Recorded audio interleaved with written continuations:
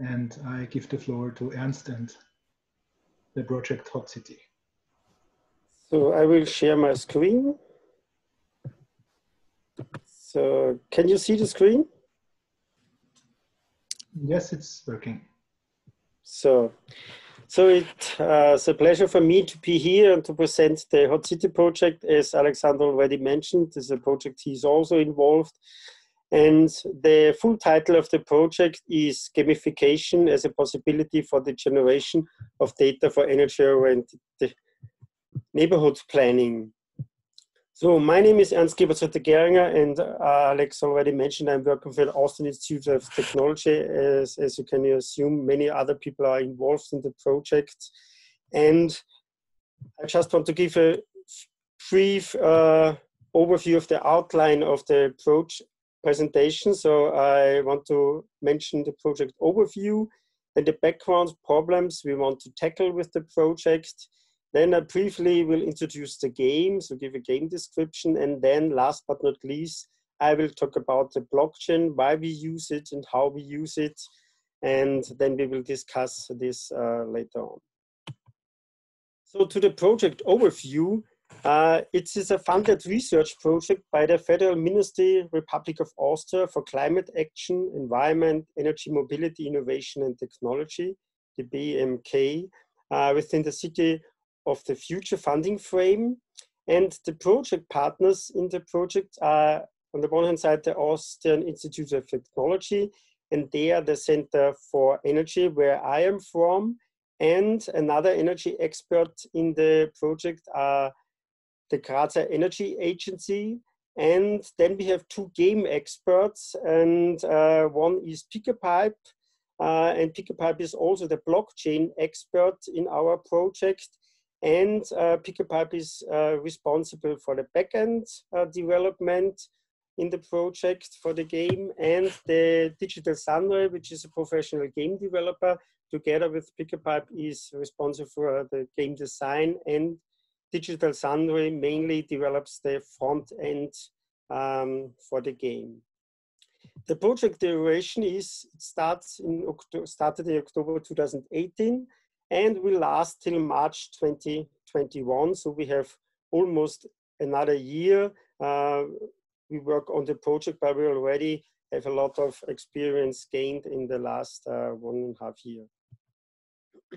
The background and the problem description. One might ask why this is a funded project. What is the reason for the funds?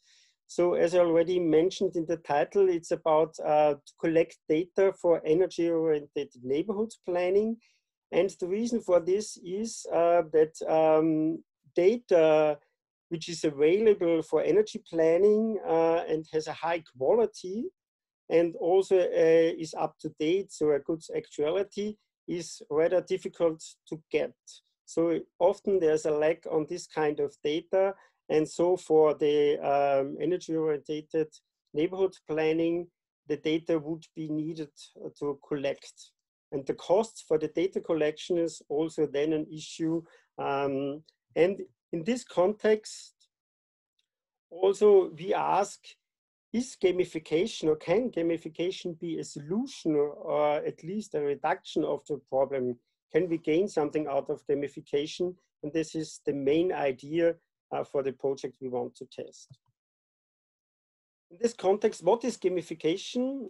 One definition is the use of game design elements in non-game contexts. So we use the games to get, for example, this energy-related data, which is not obviously that it should be needed to be in a game. No? The aimed project results and findings for our project is a proof of concept. So we won't develop a full market-ready app or game application. So we want to test, is it possible to collect data cost efficiently, quickly, and reliable with this gamification approach. So also the usability of this analysis of the gamification approach is the core of what we do in our project.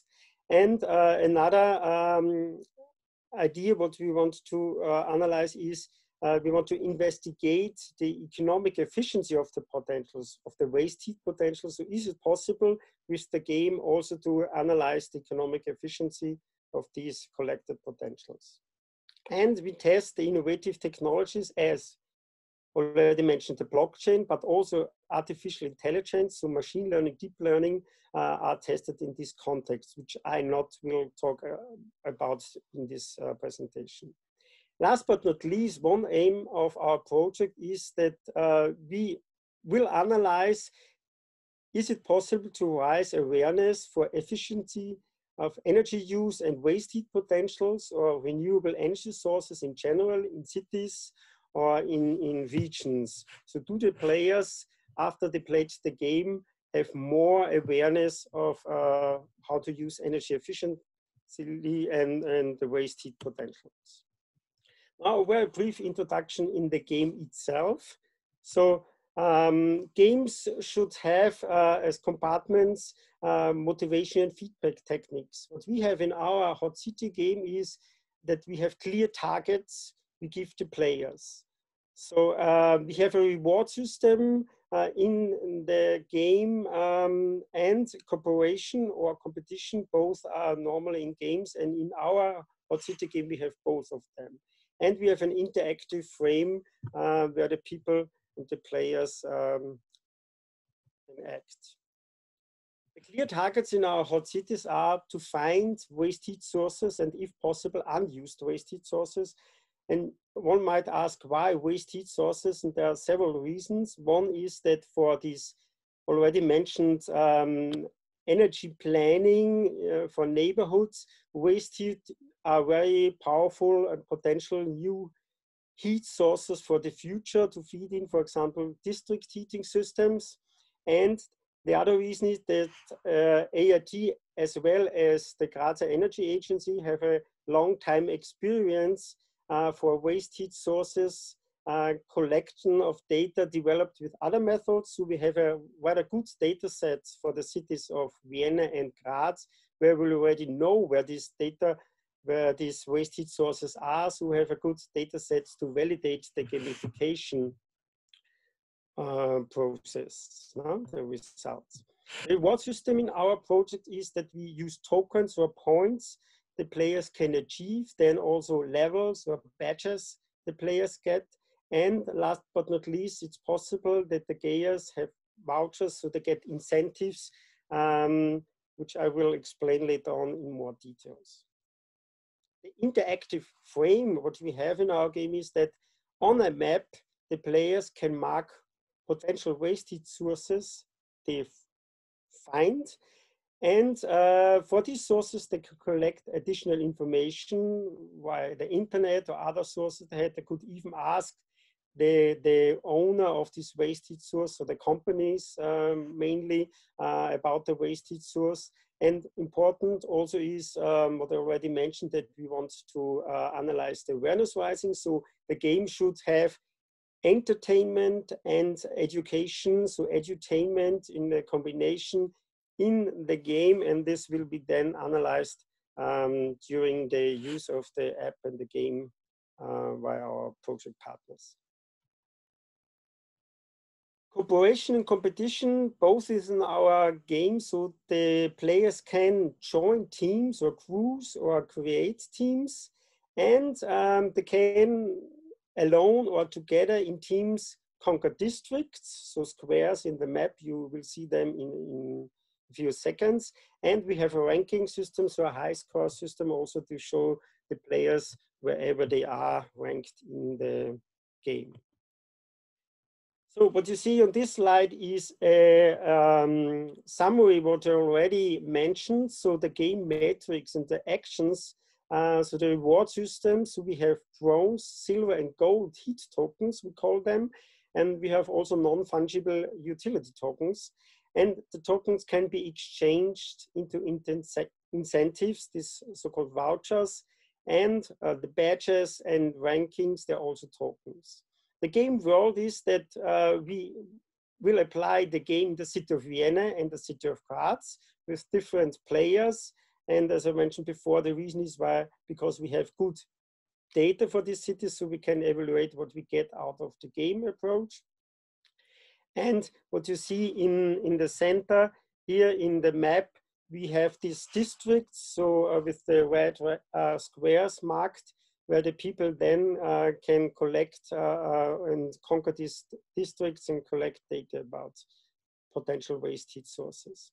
The game mode on the one hand side, the player can play versus other players, or as mentioned in crews or teams, can compete to other teams.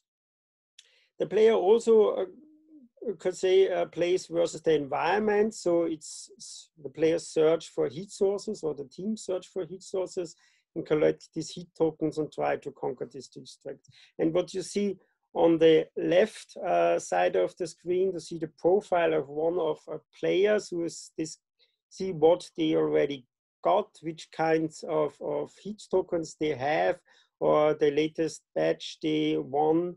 And so they're always informed also on the high scores, on the ranking, what they have, and who is leading the ranking. How does the Hot City game work? So the people, like for example, Pokemon Go, they will go around in the cities of Vienna and Graz, and whenever they think they found a waste heat source, they make a picture of this source, and then they have to classify this source, because we need the information which kind of waste heat source it is, to also estimate the potential and the economic efficiency of this waste heat source. And after they do this, they then submit this potential waste heat source to the system, and for this submission they get then already a reward, so a token. And during this process, what you see here in the screen, in the middle screenshot and in the right one, they are also guided by the screens to know what they are looking for, because in the beginning for them it's rather difficult to know what are waste heat sources, what they are looking for. So we give them a help, what they should try to find, and also what we are not looking for, because, for example, small chimneys from a single household, they are not potential waste heat sources, but the bigger chimney from an industry is something we are looking for. So, and what you see here on these screens is that on the left side is that after one had uploaded this picture and categorized it, he already gets the feedback from the system that he won, for example, 5 silver heat tokens. And you also get the information if 4 other players then will confirm this uploaded potential waste heat source as really won, and also the position of it, then he will get another 5 heat tokens, for example.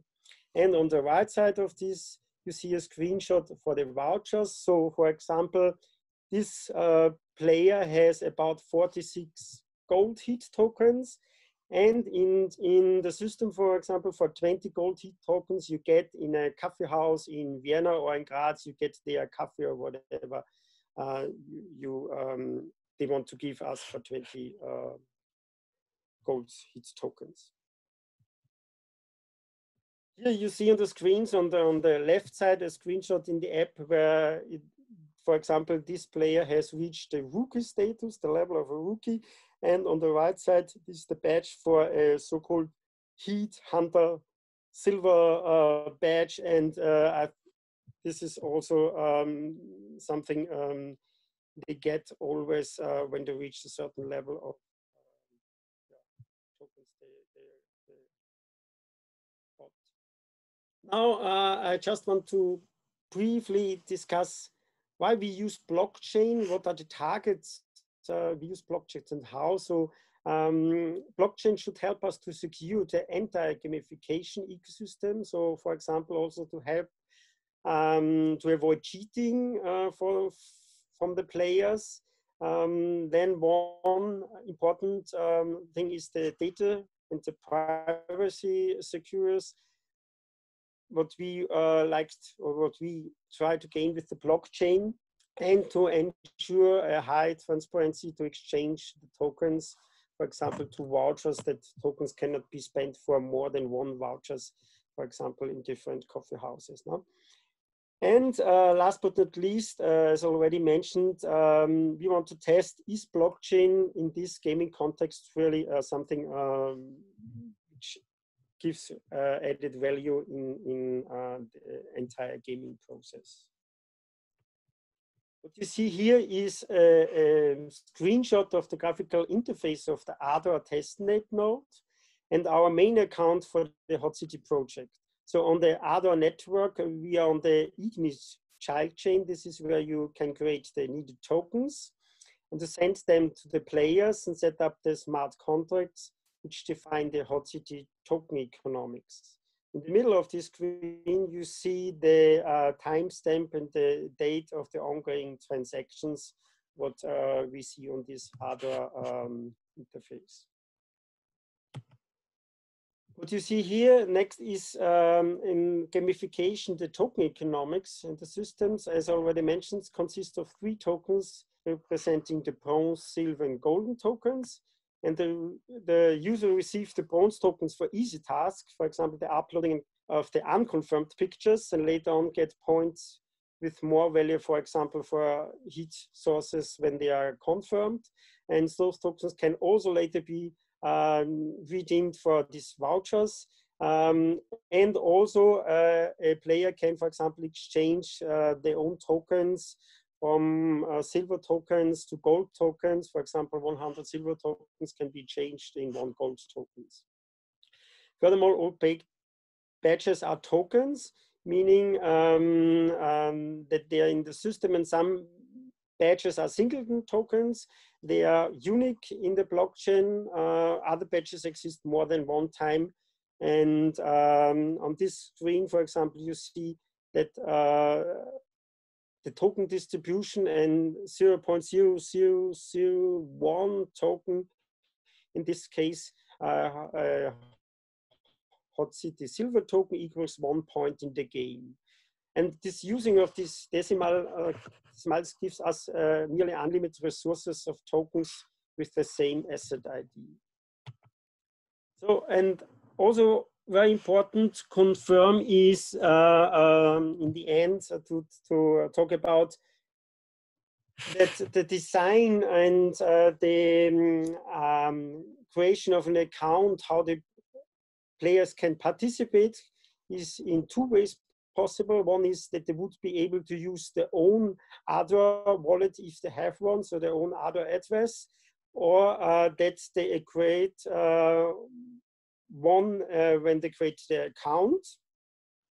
And currently in the prototype, we use this, that whenever they create an account, they create also this wallet. But we think that in the future, it is a nice opportunity and will be maybe the main way how the people would participate if they have their own wallets in the Ardor system, and then can participate.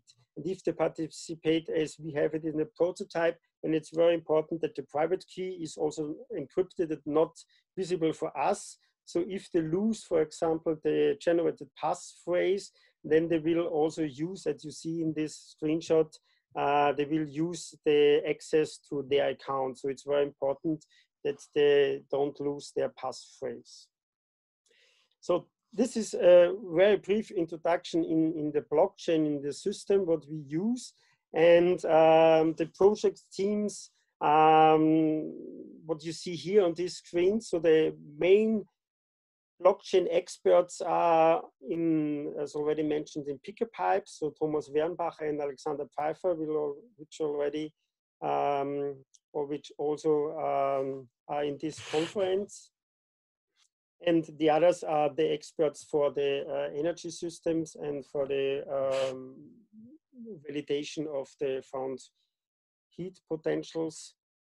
And you have here the Hot City homepage, and as Alex already mentioned, the Hot City project was also awarded in an Austrian blockchain award. So we won the prize for the research project in Austria a few weeks ago. So we are very proud of this. And if you want to have more information about the project, either you go to this homepage. So I think you will get the presentation. And the other way would be that you send me an email after this presentation, or you now ask me, and I try to answer all your questions. So thank you for your attention.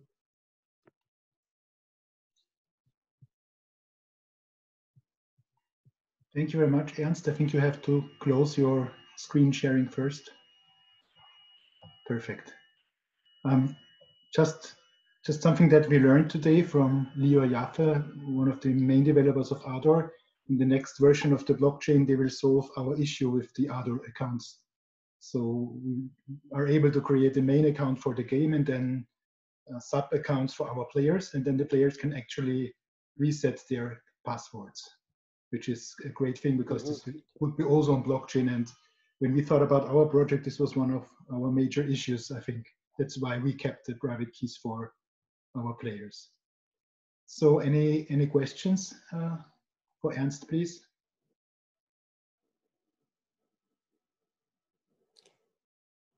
You know, you can use the chat or the Q&A section of Zoom.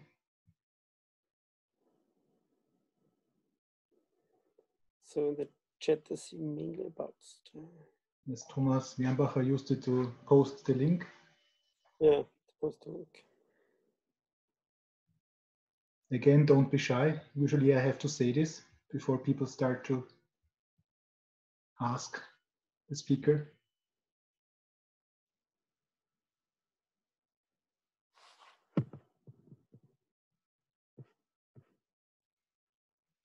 In this case, Ernst, I say thanks a lot for giving us the presentation.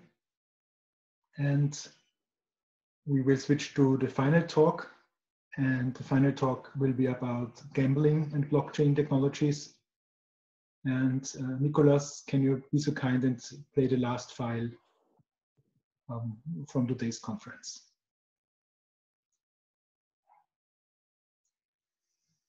Hello and welcome everybody. My name is Thomas Staudacher and I'm very honored to be able to speak at this conference. Before I start with the content of the presentation, let me say just some words on my background and on the setup of the presentation. I've worked in the gambling industry for more than 15 years now, and in my last role, I headed the internal audit department concerning land-based casino operations for a big gambling group of companies, which also operates lotteries, betting, and online.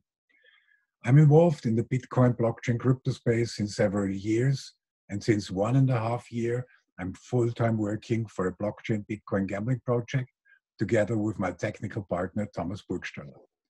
Thomas Burgstaller comes from the IT side, has more than 20 years work experience in the IT industry, and before he joined our project, he was co-founder and CTO of a startup.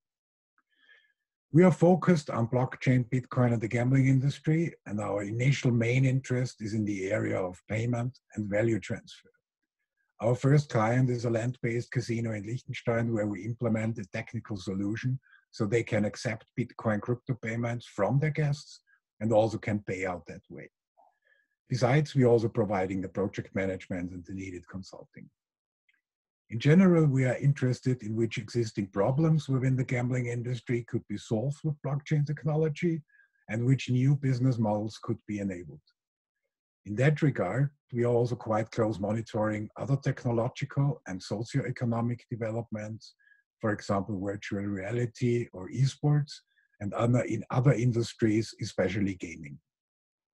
Regarding the presentation, I will start with some forewords on blockchain and on the gambling industry. Afterwards, I'll move to selected use cases, opportunities and risks of blockchain technologies in the gambling industry. Thomas Burgstaller will also present you some small technical showcases in between. Considering the time frame, I can of course only give a high-level overview and not an in-depth presentation. So let's start.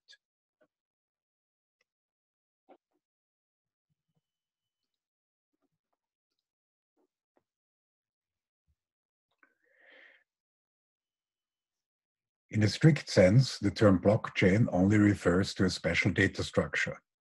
Transactions or information are put together in blocks, get cryptographically secured, and then these blocks are linked together. So in this sense, a blockchain is a cryptographically secured ledger or a cryptographically secured database. However, the actual technological innovation that started with Bitcoin in 2008 includes other essential elements. First, decentralization. The ledger, the blockchain, is stored on a large number of computers in a linked peer-to-peer network. Second, a consensus mechanism. This mechanism decides which transactions are valid or technically legitimate and which are added to a new block and then to the blockchain. If then also everyone who wants to participate in such a network is able to participate, then we speak of an open, public, and permissionless blockchain.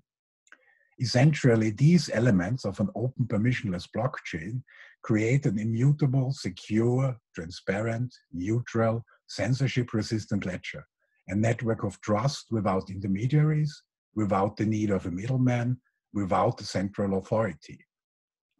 In my perspective, open permissionless blockchains have a potentially disruptive character in many areas and industries. These blockchains enable really new business models and opportunities. It's the paradigm shift from central to decentralized systems, from closed to open systems, which makes it so very interesting and exciting and worth thinking about its implications. I mention this because there are also many developments regarding private permission blockchains, mainly driven by the traditional IT and consulting companies.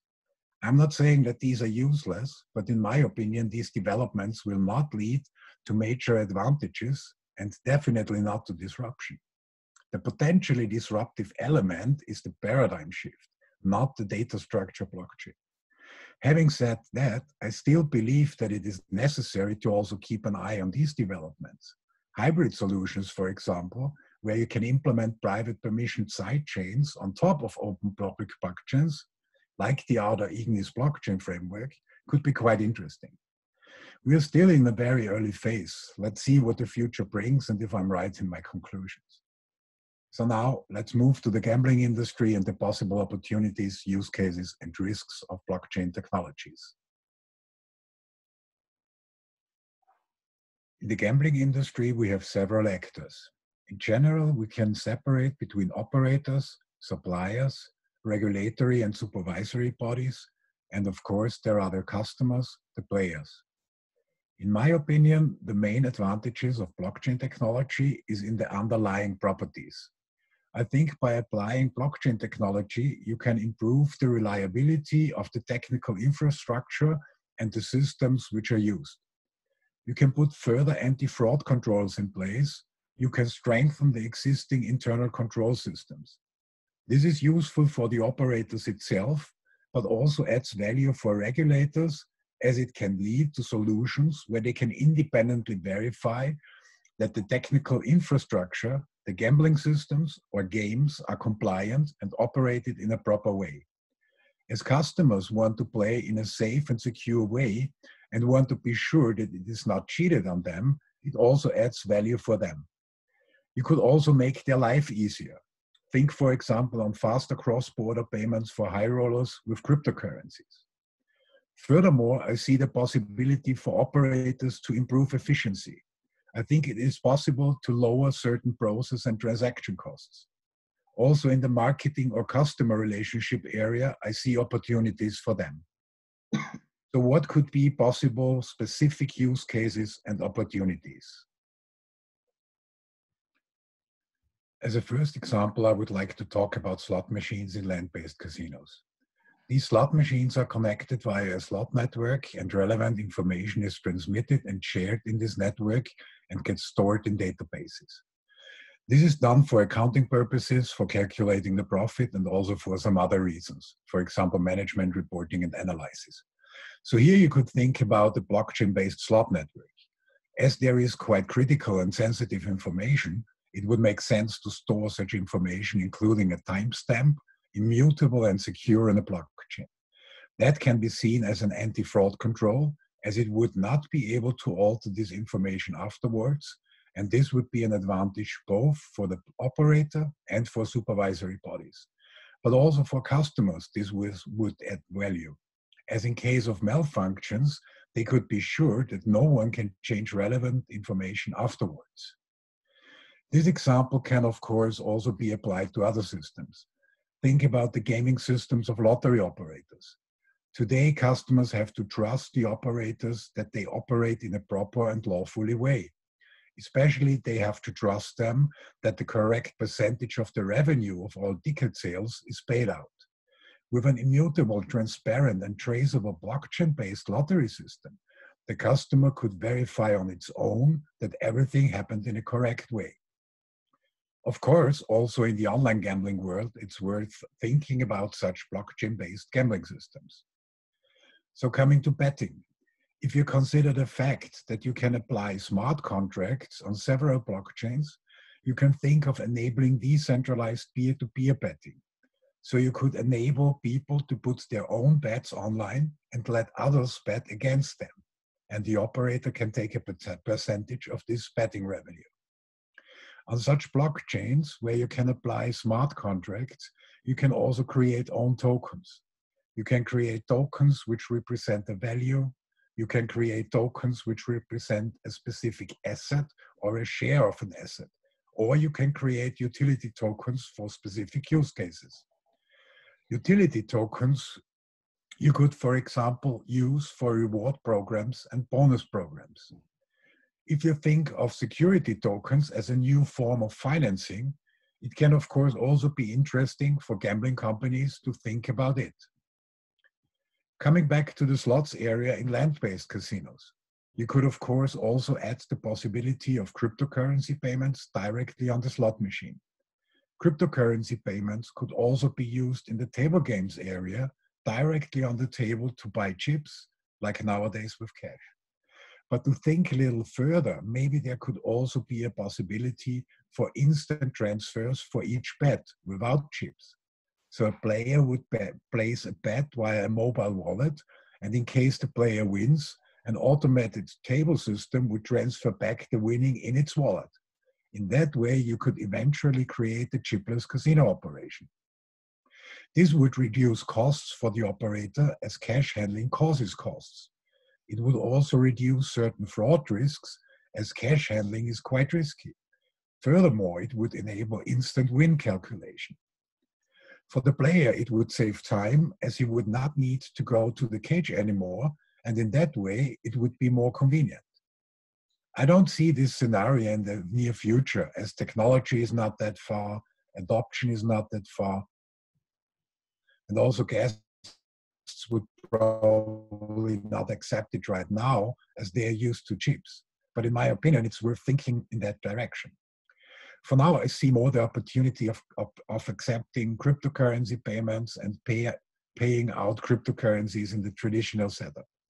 This is not only interesting for casinos, but mainly also for online operators. With that way, you could solve existing problems. For example, you can make international money transfer easier, or you can solve further problems like credit card restrictions.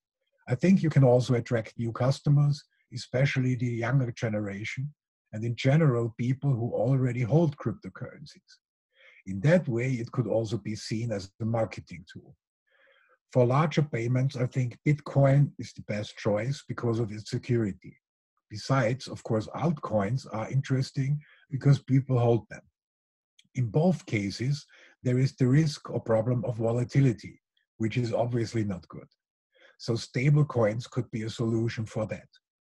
Right now, I think it's also necessary to keep an eye on the starting developments of central bank digital currencies and corporate coins like Facebook's Libra. Regarding risks, I see mainly technological risks and problems. For example, scaling, usability, and security, all still an issue. Besides, there are risks regarding the regulatory frameworks and therefore compliance risks, especially when it comes to payment and tokens. So now, before I come to a short closing statement, the other, Thomas, will present you some showcases. So Thomas, your turn.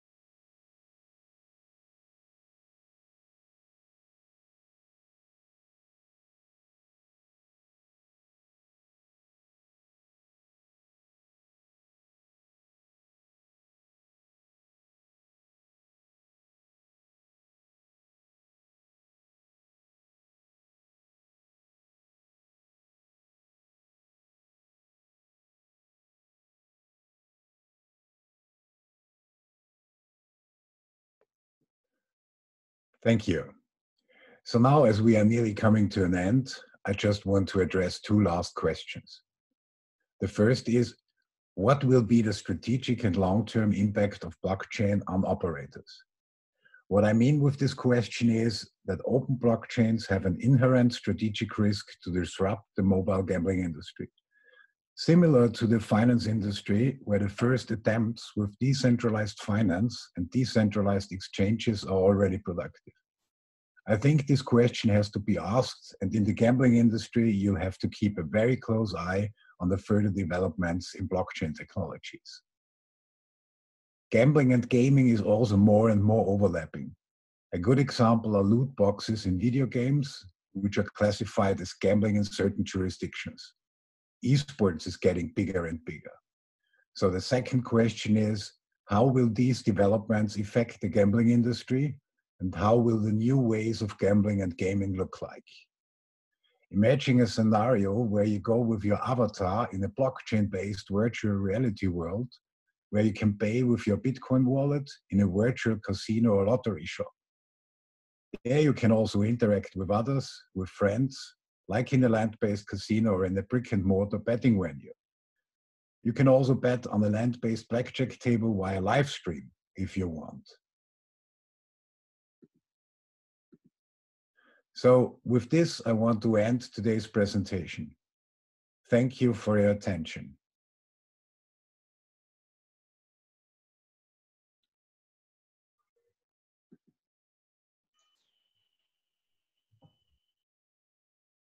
Thanks to Thomas and Thomas for their talk. Tomorrow I will talk about the connection of games, gambling, and blockchain, and some of your examples are, and I'm happy about it, are similar to what I'm going to present tomorrow. Before we do the Q&A, so you have a minute to think about your questions. As you know, we had a little issue with the time schedule, and basically what's GMT +1 is in fact GMT +2, and what's on the time schedule GMT +2 is GMT +3. So just for tomorrow, that when you look on the timetable, you know when we start. On the MIT website, I already fixed the issue, but on the official website from Drexel, Nicholas has to fix the issue after the conference. So questions for Thomas? Yeah, my hands are a little full right now. If you ever like to speak with someone who is a senior in the gambling industry and someone who knows everything about blockchain, it's your big chance.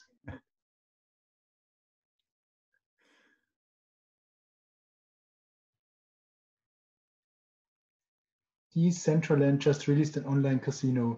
Have not looked into yet. What do you think of Pool Together or Unipot?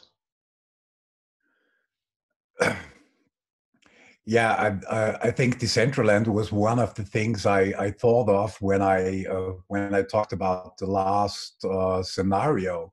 So especially that is what I'm really interested to combine these virtual environments, and one of them is definitely Decentraland.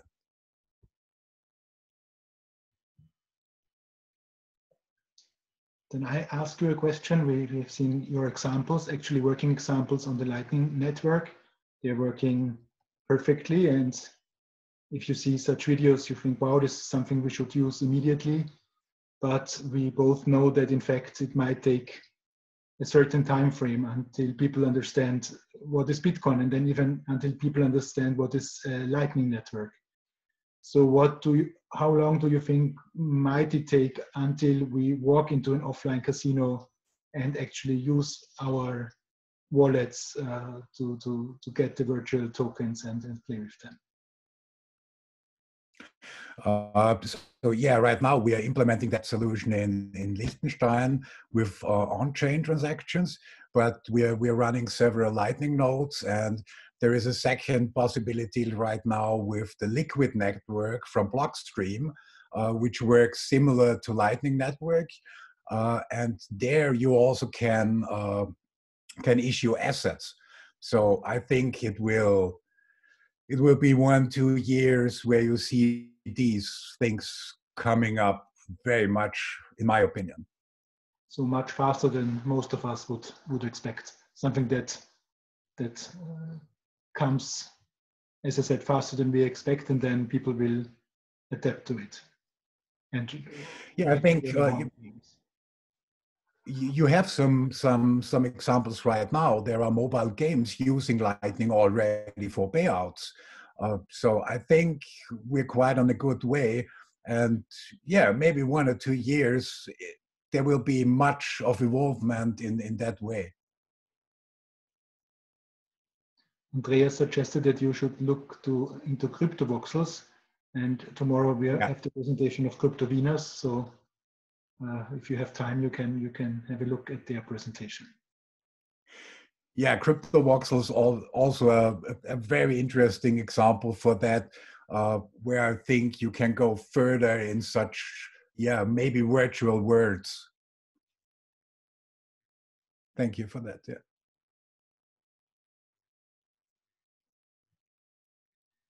Any further or last questions before we conclude day 1?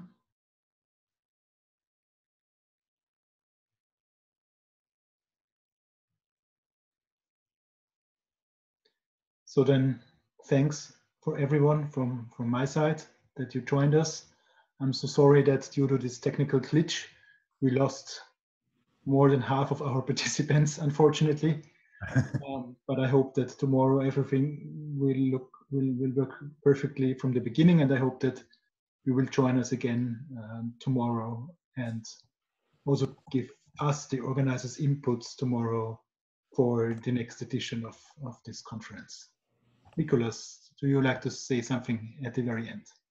Well, of course, thank you very much, Alexander, for organizing and running this and hosting. I think that it is running as smoothly as one can expect under such circumstances. So really impressive. Looking forward to tomorrow. And I think, for all participants and attendees, you should be able to use the same link that you received today to join. Make sure it's the click to join link to join us again tomorrow. We should have the webinar broadcast begun at least a half an hour before the agenda starts. It might even be earlier. And so on that, I'm looking forward to seeing everyone tomorrow.